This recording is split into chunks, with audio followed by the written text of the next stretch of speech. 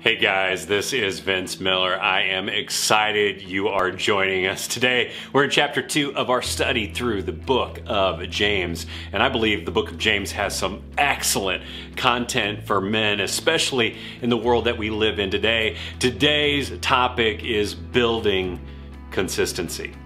Now, before we dive in, please do me a favor. Right now, hit that subscribe button below so that you can get notified when new videos come out in this series of studies. And you're going to want to get informed so that you don't miss out. Also, do me another favor. Head over to our website today. That's beresolute.org, beresolute.org, and do a couple of things for me while you're over there. First, sign up for the Men's Daily Devotional. I write one every single day for men just like you, and they are always short, sweet, and to the point. In fact, right now, I am reading through the book of James with you in the study, so follow along with me daily as I read. Second, while you're over there, you can pick up some all-in gear like you see here. Support the mission and the message that I live for here, which is to live all in for Him, who lived all in for us. So grab a shirt, grab a hat, sport it, share it with some of your friends and others.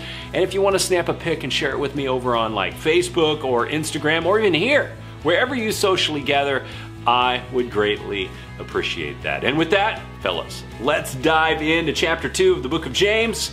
The topic today, building consistency.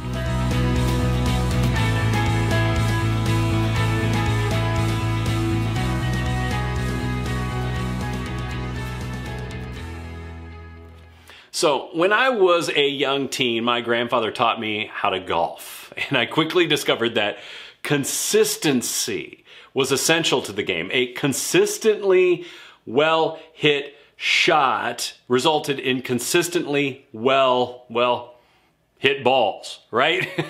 But over time, like most golfers, I have developed some inconsistent swinging patterns that have resulted in consistently poorly hit shots. And rather than address all these bad habits, I do what most casual golfers do. I compensate with all these small counter adjustments that make for a pretty ugly swing, right? Like when playing, I make these small adjustments to like my grip or my club face or my stance, which results in a horrific looking swing, all for a ball that occasionally, mind you, occasionally lands in the middle of the fairway. Don't act like you haven't done this before.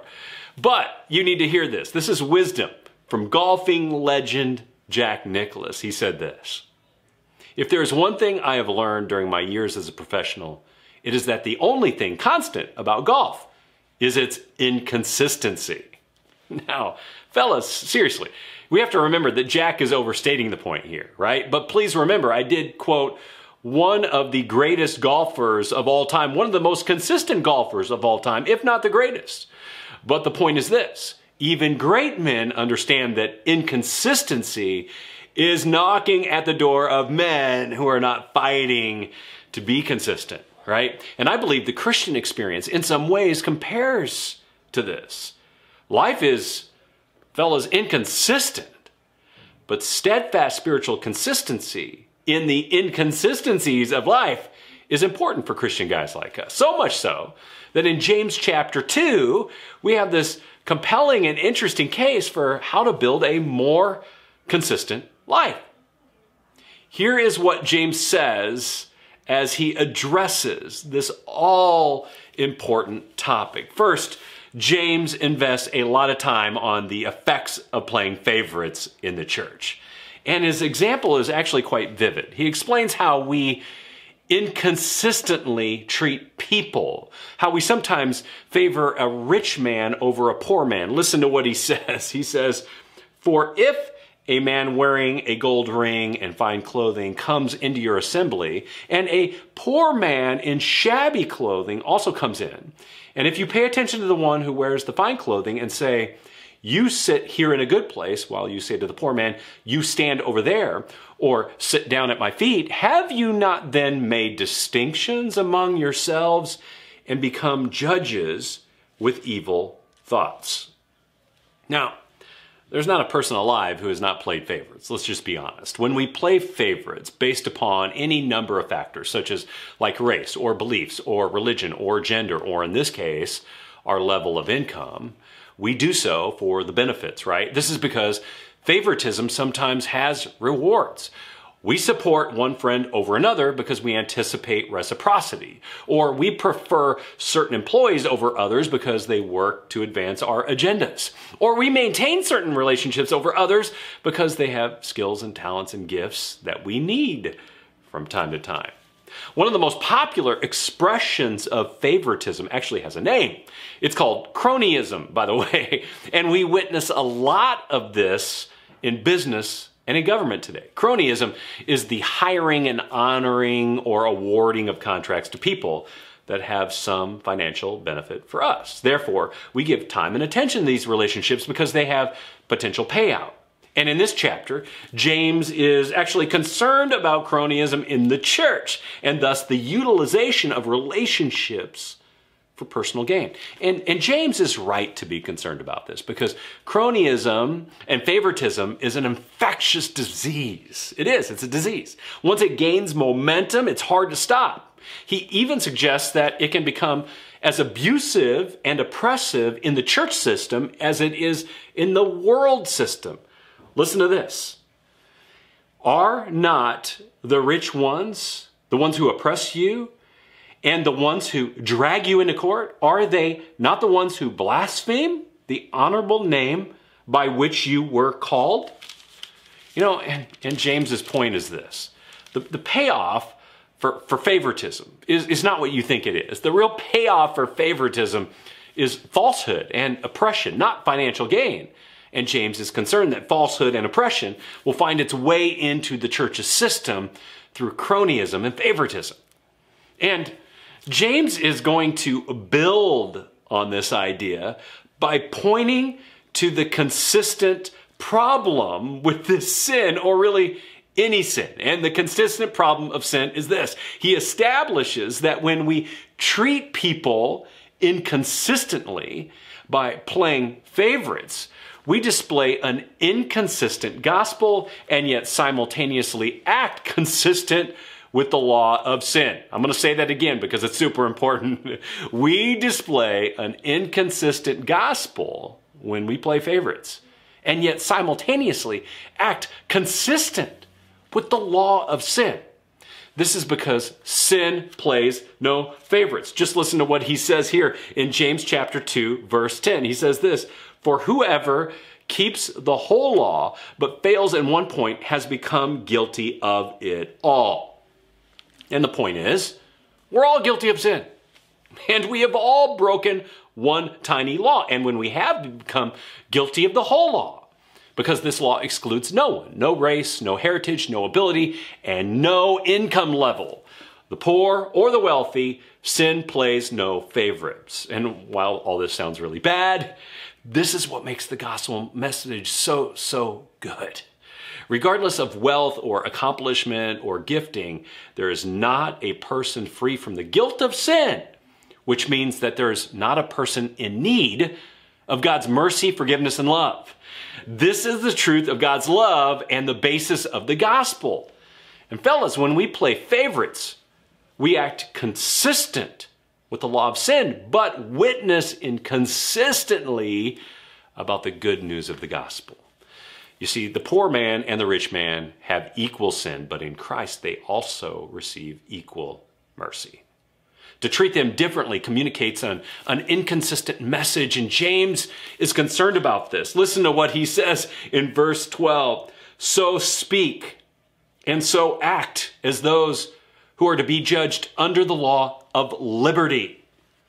The law of liberty is in direct opposition to any kind of favoritism or inconsistent treatment. In fact, the law of liberty nullifies the whole idea of favoritism. And this is God's righteous judgment. So what do we do to build consistency in our spiritual life? Well, we do this.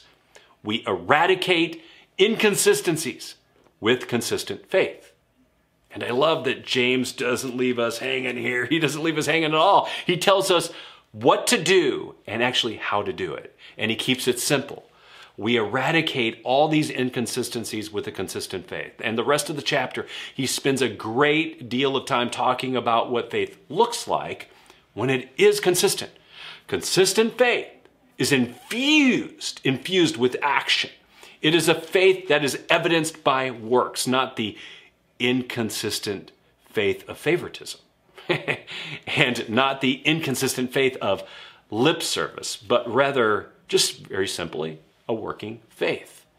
And our faith must have a connection to good works. The unseen activity of our faith is revealed to the world by action. Otherwise, we become inconsistent men, right? And to accentuate this point, James makes this shocking, absolutely shocking connection. Here's what he proclaims. He proclaims this: even the demons believe and shudder. Did you catch that? Even the demons believe and shudder. This is the logical end of belief without works. Belief without works. It's not faith at all. It's this hollow, look-alike faith. It appears to be faith, but it isn't. It's belief, like that of demons. Now, keep in mind, it is real belief in God, but it's devoid of the action that results in fearful, convulsions at the sight of God. This is by far the most shocking statement in the book of James, and it makes the point. It's an indictment on belief without action. Belief devoid of action is a demonic, look-alike faith. Therefore, we are led to the natural conclusion that our faith must express action to be consistent.